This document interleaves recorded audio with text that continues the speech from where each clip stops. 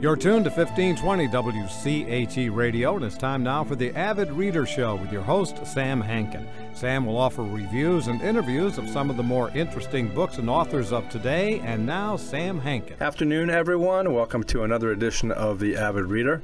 Today, we're happy to have as our guest Kevin Powers, author of The Yellowbirds, which was a finalist for the National Book Award and listed by the New York Times as one of the 10 best books of 2012. And if you look at the beginning of the book, I mean, there's scores of people who have praised this book, and Kevin's won numerous awards, and this is his first novel. And it seems like Kevin's first love, we'll ask him, is poetry. This is a tale of, and all I can call it is The War on Terror, because that's the only name that the war has. It's a poetic novel, rightfully so, and Kevin served in the war from 2004 to 2005 and did see combat as a machine gunner. So welcome, Kevin, and thanks for joining us today. Thank you for having me. I appreciate it. Well, I'm always curious about epigraphs, and yours are tough ones. The first one, which is which derives the name of the novel from, reads, as much as I can read of it, "A yellow bird with a yellow bill was perched upon my windowsill. I lured him in with a piece of bread, and then I smashed his blanking head." Right. So, and that's a Marine cadence for marching, is that right? Army, yeah. Army. Right. Well, so what gave rise to you naming the book that after that epigraph? Because it kind of rounds the book out almost. Right. Well, I remember after I was out of the military, encountering that cadence. I don't remember the context exactly, but for the first time, I kind of recognized it was shocked by the actual content. What's actually being described in the cadence, and it was something that I'd sung very loudly, among a group of other 18-year-olds. Hundreds of times probably, never really recognizing exactly what was being described. So I was interested in that relationship to violence, the kind of callous relationship to violence that's represented in the cadence, and the way that you so easily slip into that kind of relationship to violence. There's also, the kind of the idea of the bird, which appears as an image throughout the book, and I have also always kind of been fascinated by. I wouldn't say quite phobic, but I have a bit of a bird thing. They kind of freak me out a little bit.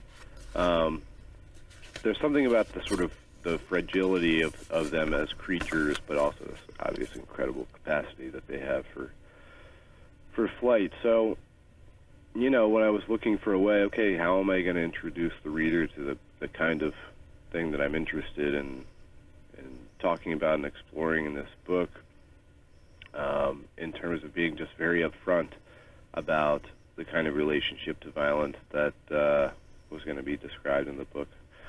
Well, I thought that cadence sort of fulfilled that part of it, and then the other epigraph, I think, kind of indicates a different aspect of the story and what I'm interested in looking at.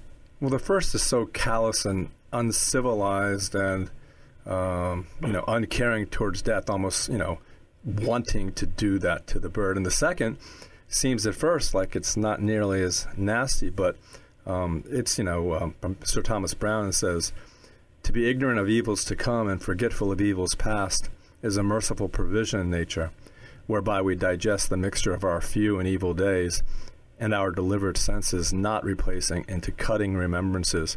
Our sorrows are not kept raw by the edge of repetitions."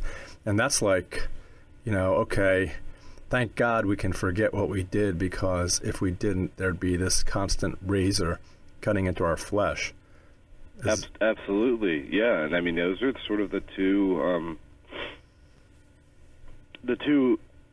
approaches I'm taking to the subject matter. One, wanting wanting to be honest and direct and acknowledge the kind of the rawness and of the experience of participating in violence and witnessing violence, and then on the other hand, also wanting the novel to be to provide an opportunity to reflect on the consequences of that kind of behavior, the consequences that it has in people's lives. So I thought, those two epigraphs would sort of be complementary and trying to sort of give people an idea of what the novel was trying to do.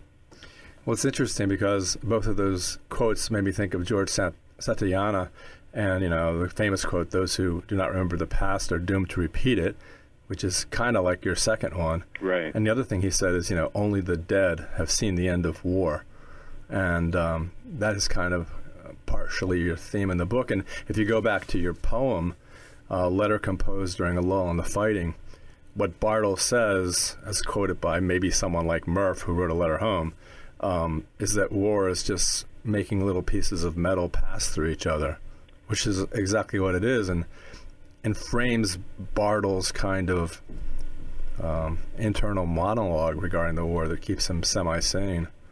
Right. Yeah, I mean, one of the things that I wanted to look at was the different, strategies or coping mechanism. However you want to kind of talk about it, getting by. And Bartle, I think, has different ways that he sort of tries to deal with the circumstances that he finds himself in, and he also sees other examples of the kind of compromises that people are willing to make to stay alive, to preserve different parts of their humanity. So it's certainly something that I was conscious of. I read somewhere in one of your interviews about the name Bartle, and you said you talked a little bit about how you got that name in your head. Why don't you tell our listeners if you know where that name came from? Because I have a theory about it. Yeah, no. So when you're, at least for me, when I'm trying to figure out names of characters, I generally want it to be a name that a person would actually have. So in that respect, Bartle is an actual surname. But I also felt like there was this kind of connection to Melville, to probably the Scrivener, yep. And again, talking about strategies, ways of being in the world, attempting to kind of react and withdraw from the difficulties that the world presents us with, and that was just an important story for me. I remember, the first time I read it when I was in high school, and I just thought, well, there's some kind of, maybe not overlap, but a bit of a parallel there in terms of how Bartle tries to deal with his environment, and so it was kind of just in terms of trying to find the name, it was sort of an inspiration, and it was resonant for me. So yes, the first thing I thought was Bartleby the Scrivener, and it's like one of my favorite books, and so many people don't like Melville because of Moby Dick, and they don't like that story either. But, the idea of saying, I'd rather not, right, is what Bartle's trying to get to. Yeah, exactly. Unsuccessfully, though. Partially successfully, but yeah, and also the movie with, what's his name? I've forgotten the guy's name. Have you seen the movie, The Bartleby the Scrivener? No, I don't think I have. It's great because it brings it to modern times. So I think you would identify with your book more by seeing the movie. And it's that really quirky guy that plays Bartleby. And he'll spend the day in the office looking up at the air conditioning vent, just looking up at it all day long. Right. And his boss doesn't want to hurt his feelings, doesn't want to fire him, but doesn't know what to do with it. Right. Right. And then that goes again, Bartle, it goes to the opening line of your novel, which is kind of not yet achieved, but almost achieved. The same status as Thomas Pynchon's opening line, which is a screaming comes across the sky. It has happened before, but there is nothing to compare it now. compare it to now, whereas yours is the war tried to kill us in the spring. And both of those, again, like take you out of the war and let you... Well, you explain it, that first line. How did you come up with that, and what does it mean? Right. Well, no, I mean, I think for, the narrator of the novel, for Bartle, there's the sensation, and I think ultimately it's a kind of misinterpretation of the facts, but there's this idea that the war is something larger than the people who are participating in it, that it's something outside of their control, and it's, as an individual, I think he finds himself inside of this thing, and he feels utterly powerless to really do anything, to control his own destiny, to do anything about it other than sort of just do his very best to kind of survive. And I think one of the things that he, by the end of the book, that he'll perhaps see that in a different light is this kind of recognition that that sort of the only, as human beings, as people, as citizens, the only monster that is able to kill us is the one that we create ourselves. So it's actually, it feels like this thing that's greater than the sum of its parts, but and in a lot of ways, I mean, there are so many variables and so many factors. It's understandable why he feels like it's got this life of its own, like it's its own thing, like it's feeding. And so, I wanted to start that way, just to try to give a sort of an immediate and direct access into, first above everything else, Bartle's feeling of this kind of incredible powerlessness, and that there's this being inside of this creature that's gone absolutely out of control. Yeah, and it's funny because it's like the creature is the war. It's not people killing each other. It's the war that tries to kill you. Right, and that's that's after all I think the illusion that he's contending with, and it's powerful because I think that's a feeling that people often have, that there's this other thing happening. It's funny. In the past month, I've interviewed David Abrams, who wrote Fobbit. Yeah, sure. I've interviewed Phil Clay, who wrote Redeployment. Right. And now you. So, two questions. One, why do we write about war anyway? Why are you guys all writing about a war that, in my opinion, wasn't a war because I never knew who the enemy actually was? Right. What do you think it is that drives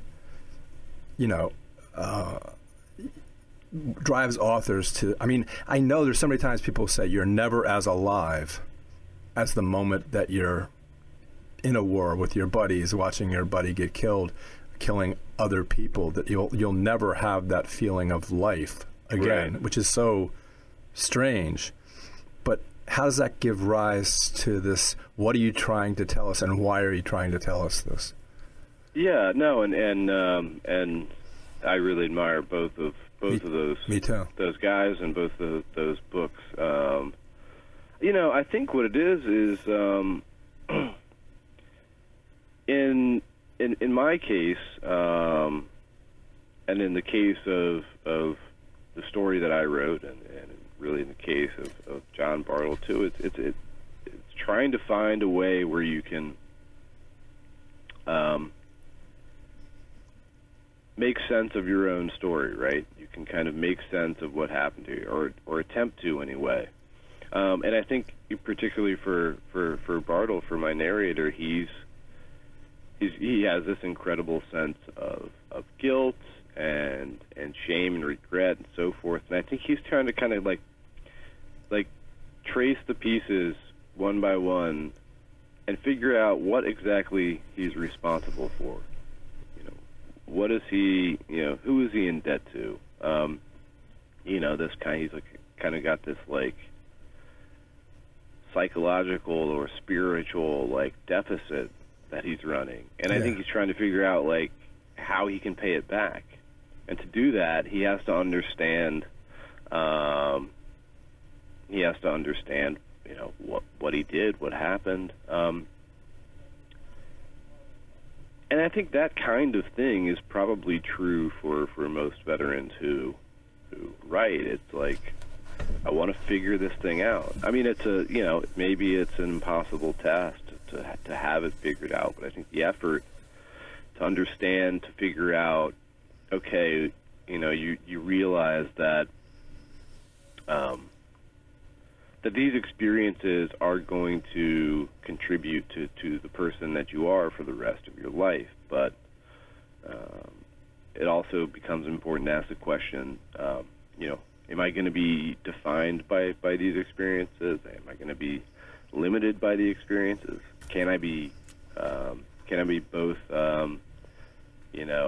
somebody who's gone to war and somebody who is many other things, a music lover, a fisherman, whatever, X, Y, Z. So I think it's just really a process of exploring your place in a world that in a lot of ways you sort of are trying to re-recognize. You're trying to redefine where and who you are, and I think probably, in my case, and I would imagine in David and Phil's cases, probably they've always been people who used writing to ask those kinds of questions, and certainly true for me. Yeah, but if you're a fisherman or if you work in a tower and you have a boss and you sit at a desk and you write reports, or you go out and fly to Hong Kong and try to sell titanium or widgets or whatever, you don't have that same accessibility. And what's funny, as I was looking at combat deaths, so in World War II, there were 291,000 American deaths. In the Civil War, there were 212,000. World War I was 53,000. Vietnam was 47,000. Korea was 33,000. The Revolutionary War was 8,000. Right. And the War on Terror was 5,281. And you have these books, A Farewell to Arms, From Here to Eternity, Catch-22, The Naked and the Dead, Slaughterhouse-5, A Red Badge of Courage. And it seems to me as it doesn't really make any difference, the number of casualties. What it is that you have access to something in war that you don't have in any other aspect of human life. Oh, well, I mean, yeah, there is the very basic principle of trying to communicate something to another person who doesn't necessarily understand it, right? So, yeah. And a lot of that is trying to find a way out of, I think one of the consequences of war, I know is pretty common and beginning to be sort of widely recognized and acknowledged, is that it can cause a kind of sensation of being isolated in those who have experienced it. So in a lot of ways, writing is communication, and you're talking and you're sharing these stories, and you're you're not constantly leaving it as a kind of internal operation in your own mind. Yeah. And I think there's in many cases, a curiosity and a desire on the part of people who haven't had this experience to have some kind of window into what it might be like. And well, that's the other part of it. It's like right. that. It's like that. How many Marines does it take, to screw in a light bulb? And the answer is, you wouldn't know. You weren't there. Right. And yeah, there is this kind of band of brothers thing going on. But it's really interesting because, you have a lot of characters in the book, but basically it's kind of like a Greek tragedy. You have Bartle, you have Murph, and you have Sterling. Right. and there's just the three of them, and it's really funny because, you know, one could be considered pure evil, one could be considered pure innocence, and then Bartle can be this ambivalent admixture of both. But you make the reader really work hard. And then the fourth thing, of course, is Bartle's kind of inner monologue. Right. And it's structured much like a poem, almost like, you know, like a Paradise Lost kind of thing. But then you make the reader work really hard because, same as Bartle, you know, you kind of like, you're drawn to Sterling, and Bartle loves him and hates him. And I think the reader does too. And then with Murphy, yeah, you love him because he's an innocent, but he's also an idiot. Right. And then Bartle, what is Bartle? Is he the worst of them? Is he the best of them? You know, you make the reader work really hard, which I think is the mark of a really good novel. Well, I appreciate that very much. Yeah, and I mean, one of the things that I'm not certainly not disputing your assessment of the characters. That very very well describes kind of how I think about them as well. But also that at various points in their story, that they behave, you know, different from the way that you expect them to. There are moments when Sterling shows kind of compassion. There are moments when Murphy is sort of more effective as a soldier than Bartle. And yeah, I wanted to kind of show the sort of, you know, the fluidity of that kind of behavior, but that you know, Bartle sort of, again, as we talked about earlier, he's seeing these strategies of how do I get out of this, that kind of thing. You know, it's funny, again, for the reader, the scene where Sterling is in the brothel and treats that woman the way he treats her, it's like then where you really think, I hate this guy so much. But then part of you is thinking, wait a minute, I kind of understand, kind of, why he's doing it.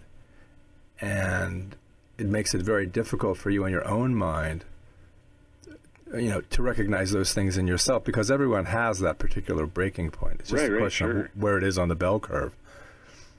Right, absolutely, yeah. And I mean, you know, it's, you know, I think that's kind of the challenge that is presented to us as writers and also as readers, is to be able to recognize ourselves in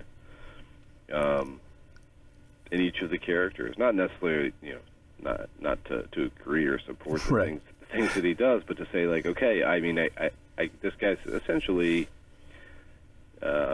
destroyed his capacity for kind of moral behavior, or, you know, he's just not equipped to kind of handle a very basic interaction like that anymore, and you know, trying to yeah, I mean, I think it's the appropriate response is that, like, that's horrible, but maybe I can see why this guy is being so horrible. Well, it's kind of bookended too, because, you know, that's the moment where you really hate him the most, and he's not really a person in a lot of ways. That's true, yeah. And then at the end, what happens to him, it's almost as if it's, I don't know, not Christ-like, but you know, it does bookend it, because at the very end, you know, you hear from Bartle, you know, what's happened, and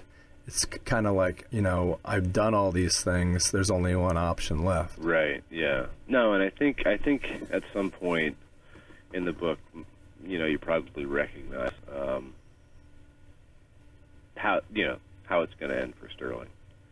I don't know. You know what? I didn't think he was. I didn't think he would ever be able to reflect that totally on his past actions.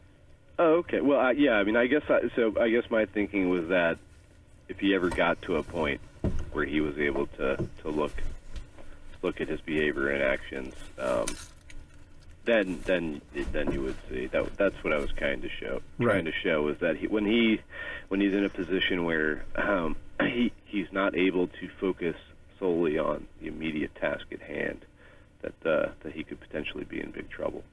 It's like a fall from grace, and then, you know, I've always thought in the Christian small c way, you know, like if at the very end, after a life who's the poet, Valan? Mm-hmm. Yeah. So it's like if at the very last you confess and you reform, even in your last breath, then in Christianity, then you'll meet Jesus in heaven in an hour. Right. And it's almost like that's what he did. Yeah, I mean, yeah, I think in a way he's looking for that same thing, the same thing that Bartle's looking for, some kind of way of accepting a degree of responsibility and accountability. Yeah, but what they can't find is absolution. That's right. Yeah, that's right. That's why everything, and that's any war. I mean, that's the thing, is it could be 2 casualties or 2 million casualties. And what happens in it, I've said this before, I said it to both authors, we have a very thin veneer of civilization. Right. And I use the metaphor of like when you get creme brulee for dessert, it has this crust on top, and you can tap it, and it's hard, but if you tap it a little harder, you get all this mushy stuff underneath. Yeah, no, that's true. Yeah. Well, go ahead. Yeah. And what I was going to say was I tried to get Abrams to say it was a horrible war, shouldn't have happened. He wouldn't do it, even though his book kind of said that. I tried to get Phil Clay to say that, and he wouldn't say it. And I don't know why. So if I asked you, was it a meaningless exercise that served no purpose? And when you say support our troops, the only way you can really support them is by bringing them back. Would you agree with that? Specifically with regard to Iraq, I would. Yeah, I mean, I think Afghanistan requires requires a bit more discussion. I think I see when people talk about justification for going there, I'm able to be swayed somewhat by that. On the other hand, Iraq, the place where I fought, was, of course, it was a mistake, and it was horrible. And you think of the thousands of Americans who were killed, and the tens of thousands of Iraqis who were killed, who've had their homes destroyed. Anything, calling it for me anything but a tragic mistake wouldn't be true. Now I realize it's incredibly complex, and obviously that within that there were possibilities for small moments of kindness and for people to do things that did have meaning, whether it was on a small scale or in a particular context. But for me, looking at it as a whole, no, it was absolutely a terrible, tragic mistake. One of Phil Clay's story kind of goes there, one of his stories, but it also is the one that's most often compared to Catch-22. Well, here's the thing with me. I mean, these are the things I don't know about. I don't know what a terrorist is. I know that sometimes we are. I don't know what an evildoer is. I don't even know what a spider hole is. I don't know what it means when you say bring someone to justice. I don't know what the coalition of the willing is. All I know is weapons of mass destruction. The United States has all of them. I know no Iraqis were involved in 9/11, and I know there weren't any al-Qaeda in Iraq until the war. Right. So it's like, and I know that George Bush wanted to go after Saddam Hussein because he wanted to kill his daddy. And I know all his advisors said, hey, why not Iraq? That doesn't make any sense. So I know all those things, or at least I think those things. And it's like, the good war, World War II, you didn't have to worry about any of that.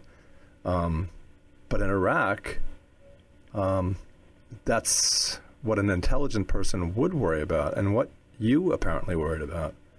Yeah, absolutely. No, I mean, it became pretty apparent to me when I was there, and I was among the second group of soldiers to be in Iraq. So there was the initial force that went in and invaded, and of course they were told we're looking for weapons of mass destruction. And by the time my group got there, a very large group, it was pretty obvious that things weren't exactly the way that we had been told they would be. So yeah, no, I mean, I don't really have much difficulty in talking about Iraq as a mistake. I think generally it's pretty well kind of just accepted, right? I mean, in the country that we shouldn't have done it. But I get when people want to make sure, like, you know, I wasn't privy to the conversations that you had with David and Phil, but I'm going to guess that they wanted to make sure that, you know, they acknowledge the kind of complexity of the situation and that kind of thing. But and I get that, but you know, for me, I kind of am comfortable getting that part of the conversation out of the way. Yes, obviously it was a mistake, and then there are, of course, other aspects of the experience that we can talk about, the complexity, the difficulty of. One of the things that I really was trying to focus on in the story is how do you, you know, how do you react to this kind of naive effort to do something good and fail? What happens to you when you want to be good and fail, and you aren't presented with the opportunity to do good? You're presented with the opposite. So, yeah, that's sort of the way I think about it a little bit. Well, it's funny because, you know, Phil Clay's opening line of his first story is, you know, we shot dogs. Right. And it's kind of like the same as you. It's like, then he goes home and there's his dog who has to be put down. And it's the same action, but in an entire... Well, yeah, and you do, as he does, you do a really good job, especially with Bartle, of coming back. And people generally don't... You're forgotten when you come back. And, oh, yeah, absolutely. And, you know, post-traumatic stress syndrome, he's like the poster boy for it. And, you know, in World War II, you came back, everyone loved you, but you still have the same problems. Right. But now you have Effexor and Paxil, and you have Xanax, and you have all these things that can kind of hide everything in a kind of cloud or mist. Right. But it's almost as if you're even more than Clay, kind of emphasizing the fact that coming back is just as difficult, maybe even, well, actually, yes, more difficult than being there. Yeah, for sure. And in terms of the, you know, the problems as understood by, you know, people at large, the nation at large, I think it is a bigger problem. You know, people get that you're in physical danger when you're in war. But I think we're still kind of chipping away at this idea that, you know, you come home, you know, they some brass band plays a song, and then you're fine, right? I mean, I think we're steadily getting rid of that idea and introducing the other ideas that no, there's still difficulties. You're still in danger. It's just danger of a different variety, and that was really, you know. Something like half of the Yellow Birds is set after the narrator is by, you know, safe, right? I mean, he's of course not, but he's returned to the United States. He's not in any immediate physical danger, but half of the book takes place in that setting, and I wanted to make sure that I was, you know, not just acknowledging that part of the experience, but emphasizing it and showing the, you know, hoping I could find some kind of drama in that, and you know, let you know, a reader who maybe didn't understand that kind of danger is real, to show them, you know, how that isolation happens. What are the kind of consequences of the experience of being in the war and taking those experiences home with you, because you can't just turn them in when you turn in your rifle, you know. Yeah, and it's like the other thing is that you emphasize, and people forget that these are 18-year-old kids, you know. Children, right? Yeah, children. My nephews are 18 and 21, and I can't even imagine. It would obviously change. Obviously, as you know, it's it's silly to say otherwise. It's changed our entire life. And the other thing that people forget is that when you come back and your mom picks you up, just like your mom used to pick you up, you go home and there's your bedroom with the same posters on the wall of Star Wars or The Incredibles or whatever you had on the wall before. And it's impossible to reconcile those two. Yeah, no, that's absolutely true. Absolutely true. And, one of the ways that we can think about it is to, say that most people who end up in a war are very young. They're being asked to process a lifetime's worth of experience, of fear, of grief, of loss, and they're being asked to process a lifetime's worth of experience with equipment that isn't even fully developed yet. I was talking to somebody the other day, and they were telling me that the particular part of the brain that remains kind of undeveloped when you're like 18, 19, 20, the part that's still developing is the part that's kind of responsible for patience, like impulse control, ability to kind of be reflective, and I'm certainly not an expert in that area, but that kind of jives with my experience of being 18. Just sort of, and then it's like, okay, yeah, and now deal with this lifetime's worth of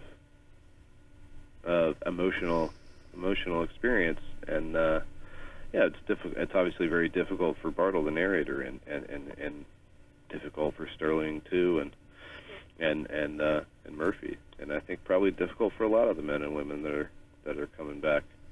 Yeah, it's funny. You underscore really nicely the fact that, if you're just reading the book and you don't bring it out, you think of Sterling as being like, 40 years old. This old man that's leading him around, telling him what to do. He's been all over the place. He's been there. Right. But he's not. He's just a kid, too. Yeah, absolutely. And that's what's, it's really amazing to me that.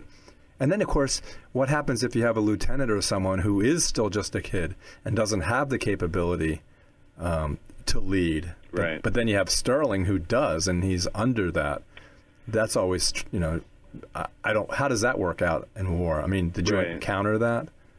Yeah, no. I mean, well, influence is not always dependent on rank. On rank, right? Yeah. So, and I think we see that kind of stuff happen where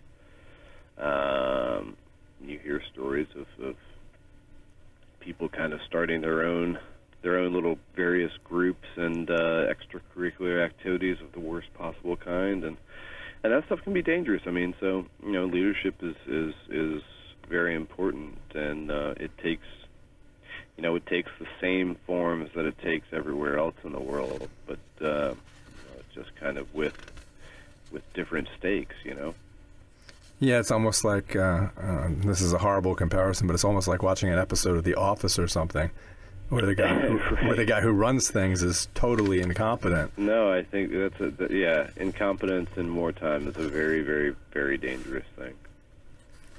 Well, so I know that I was going to ask you, is this an autobiographical novel? But it kind of really isn't, is it?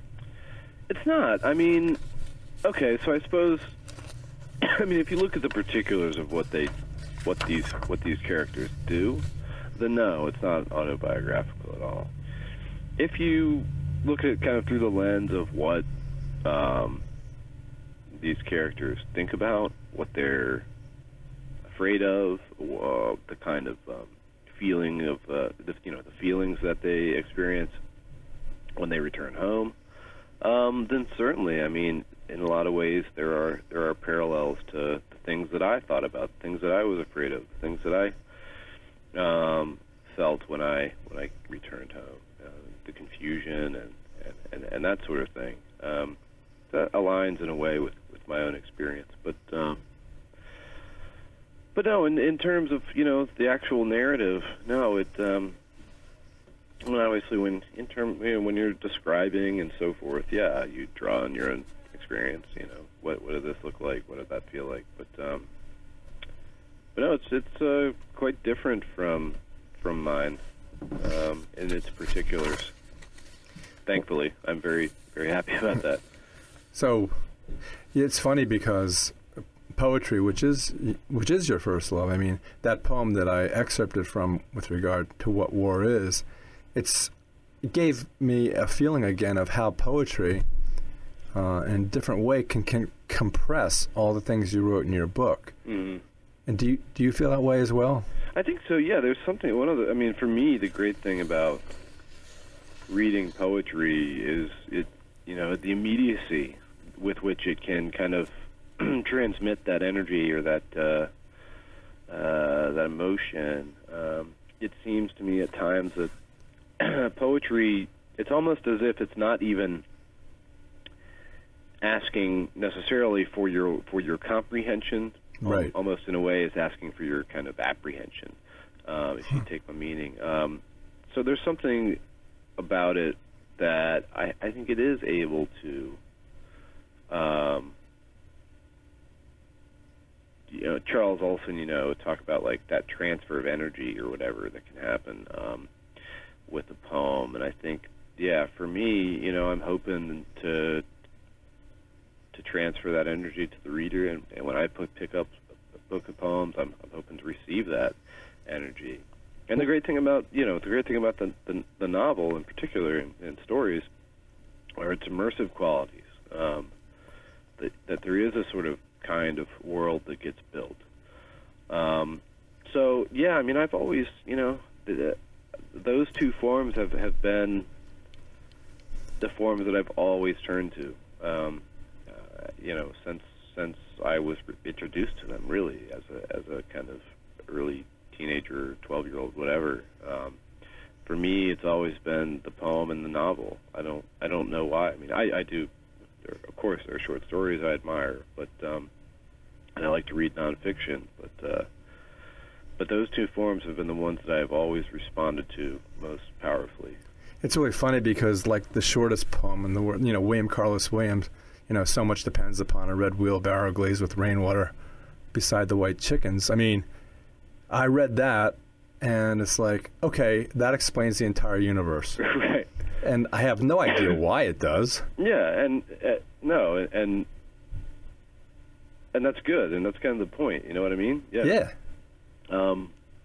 Yeah, absolutely. It's about it's taking a kind of oblique angle to things, and for me, it's always been a really productive way of interacting with the world by reading poets. It's funny too. I have an independent bookstore, Wellington Square Bookshop. Your book is prominently displayed, and I probably think it'll be a book club prediction. I mean, I predict it will be a book club selection. But I have a poetry section, but no one ever goes there.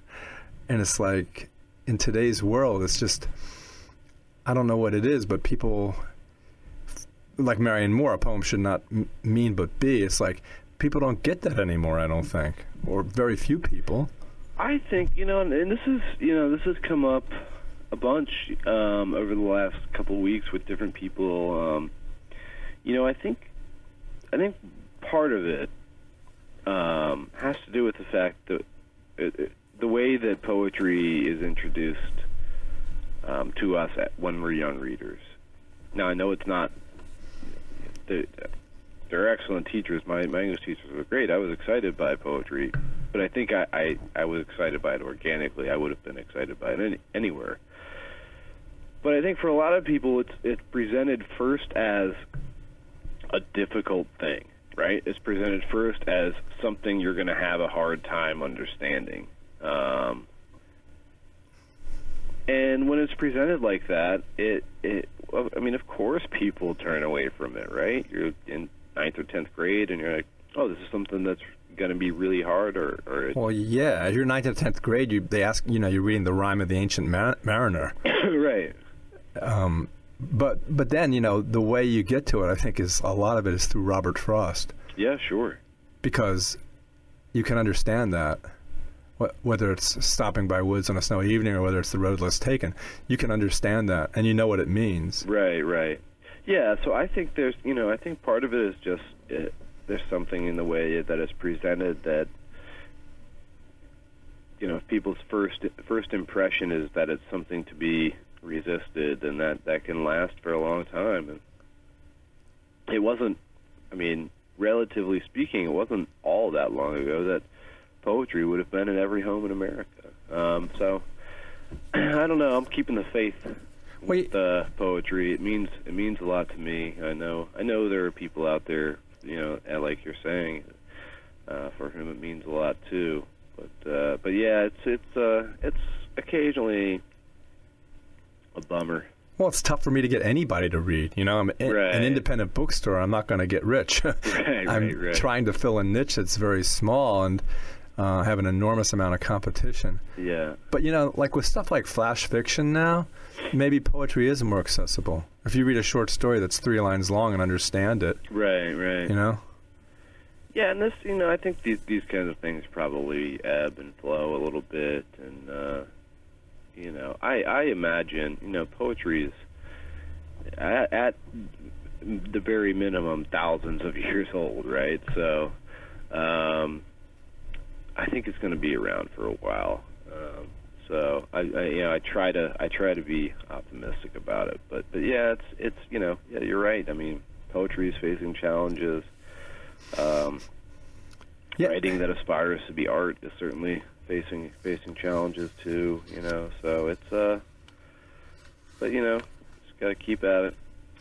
The thing about it is that you can kind of define what a book is, whether it's fiction, nonfiction, what genre it's in. Is it a good book? Is it a bad book? That kind of thing. But how would you even how do you define poetry? What is poetry? Well, I've always thought I know it's a pretty broad definition, but was it Berryman that said a poet is a man or a woman alone in the room with the English language? I think I've always thought that was an acceptable definition. You see what happens. It's unpredictable. It's so accepting. It can take so many forms and so many shapes, and it's malleable in that way. But it's a product of a man or a woman alone in a room with the English language. That's kind of, it can be so many different things. Right, and sometimes. Well, and your book is poetic in that sense. I think. And that's what makes it intriguing to a lot of people, I believe.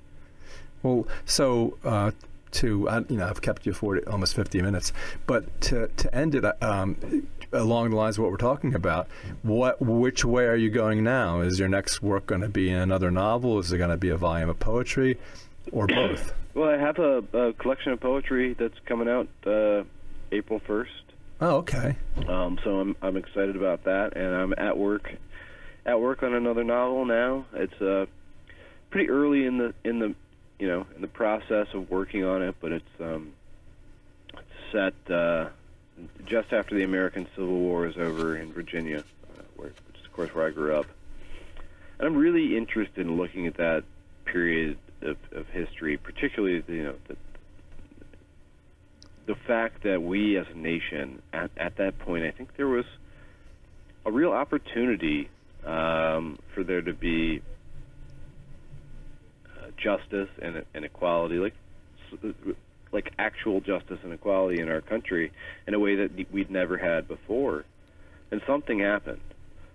Something happened in those first few months and years that caused us to have another century and a half of inequality and injustice. So I'm right now writing a story where I'm hoping I can explore what happened. So it's like this.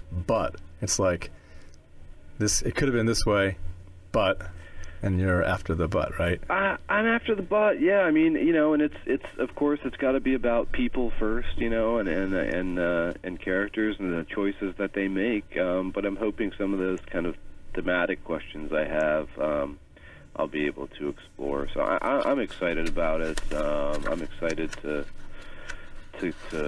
get to work on it and dive all the way in. And I'm excited. I'm gonna have a couple of opportunities to talk about the poetry that's coming out, and I'm excited about that as well. So, yeah, next week I interview Philip Myers, who wrote The Sun. Yeah, sure. Which is this sprawling, I don't read that kind of stuff, this sprawling Western epic, almost like an intelligent Dallas. And, but yeah, what's great about the show is I read stuff I wouldn't read normally a lot. Right. And then I say, and then I find out I really like it a lot, which I never thought I would like something like that. Yeah, he's actually, Philip's a good friend of mine. Really? And, I really admire that book a lot. I think it's an incredible accomplishment. It's really hard to look at a book and see that it has like 70-some chapters. Right, exactly. But he does like you do. It's like every chapter, he goes, it's one character, the next chapter is another character. And you do the same kind of thing in your book, too. Right. Going backwards and forwards.